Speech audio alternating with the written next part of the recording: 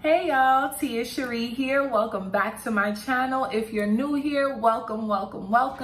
And if you are returning, thanks for coming back again to check out another video. So if you are new or you haven't subscribed yet, make sure you hit that subscribe button and that bell notification so that you can get notified every time I upload a new video. So this week we are doing something new. We are in a new setting and I am trying something for the first time on my channel and I'm excited to try it for you guys. So we are going to be doing a little DIY of soap making. I was able to purchase this kit off of Amazon and I'll make sure to leave the link down below in the description. But I wanted to make some products that are complementary to my body scrubs that I make. So I am going to attempt to make some lavender body soap. So come along with me as I make it and I hope that it comes out great. But if you're interested in seeing how to make some lavender body soap, make sure that you keep watching and stay tuned. Okay, so I wanted to just go through a little bit about what is in the kit that I ordered. Again, I ordered this off of Amazon. I'm not sure if you guys can see it. It's from Pafito.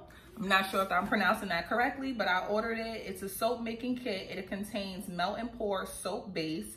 It's 1 pound of goat milk and 1 pound of shea butter. It also has original mica colorants and a soap mold. So let's see what's in the box.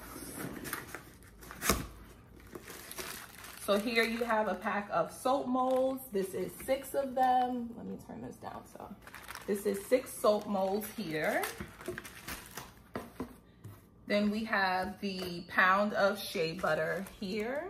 Let's see if you guys can see it. It's a little hard to see with the reflection.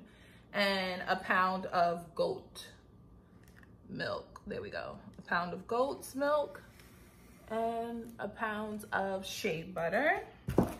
And then we have the mica samples. So there's a bunch of different colors in there. I believe there's 10.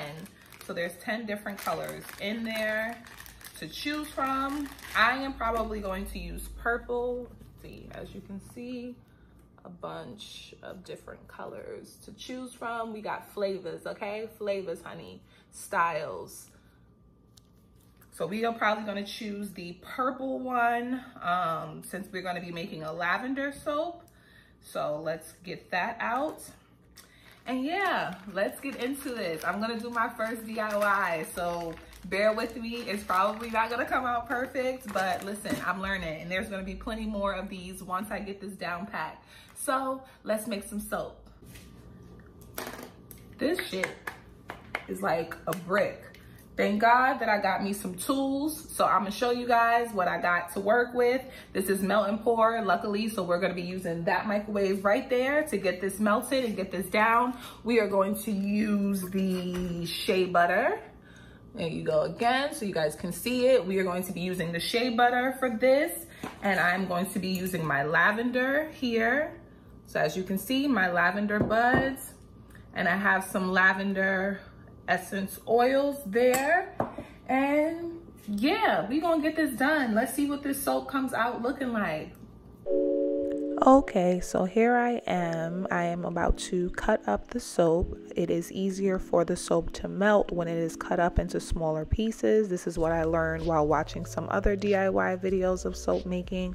So I decided to use this tool that I got off of Amazon to cut the soap up and put it into smaller pieces. That way it is easier to melt in the microwave. You put it in the microwave for 30-second increments and 30-second spurts to help it melt down. You don't want it to overheat, so you just do 30 seconds at a time and watch it. Okay, so here after cutting everything up, I'm adding it to my microwavable dish and I am going to put that in the microwave for 30-second increments.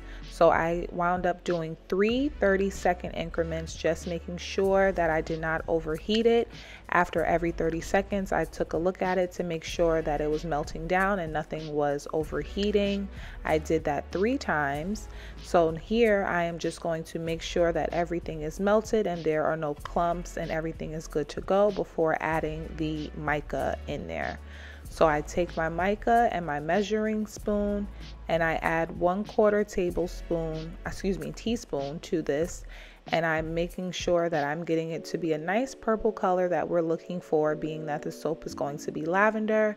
We are just going for a nice purple shade, and I'm happy with the shade that it came out to be. So here I am adding the lavender essential oil, and I'm stirring that in, making sure that I stir it in evenly and making sure that it is molding into the soap itself and making sure that it smells good, duh. And we are going to now pour it into the mold. As I mentioned before, I didn't make enough for 6. I was just kind of trying it out just to see how it will come out. So we made enough for 3. I am then going to take the alcohol and spray it on there to get the air bubbles out of there so that there are no air bubbles. And I had to spray it a couple times because those air bubbles were sneaking in.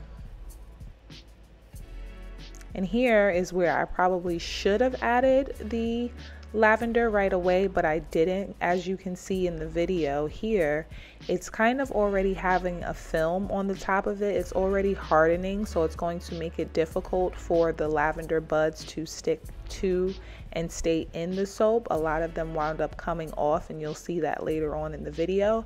But now that I know how to do it better, I know for next time. So you can just take a look here and see what not to do for that part.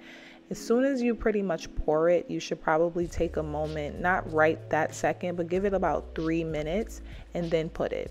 So as you can see here, a lot of the buds wound up coming off, but it still came out pretty cool. I love the color, the smell was amazing, so everything was great in that aspect. So this is our final products. We have a nice, beautiful, if you guys can see it, there you go. Has the lavender dried flowers in there. Nice sheen to it. This is the shea butter, so it's probably going to feel amazing on the skin. It was super easy to make. It didn't take too long. I had to let it sit for about 1.5 hours. So it sat there and it got nice and hard. So it's fully solidified. It's good to go. What I will say is if you're going to add anything to it, like the dried flowers, add it as soon as you pour it, or at least when it gets a little bit hard, not super hard, not to where it gets a film over it. Add it right when you pour it, because I put mine after and it didn't really, a lot of the flowers didn't stick and they fell off. So as you can see, some of it is a little bit bare, and that's because they were falling off. So now let it sit a little bit and get a little bit hard, and then you'll add the flowers to it. And that is it. Hope that you guys enjoyed this video. I hope that you try it yourself. If you do, please leave a comment below. Let me know if you tried it. Let me know what type of flowers you use. Just let me know how it came out. I would love to know. And I hope to see you guys on the next video. If you haven't subscribed yet, please make sure that you hit that subscribe button and hit that bell notification. And if you like this video, please be sure to give it a thumbs up. It really helps me and the channel, and I greatly appreciate it. I'll see you guys on the next one. Bye.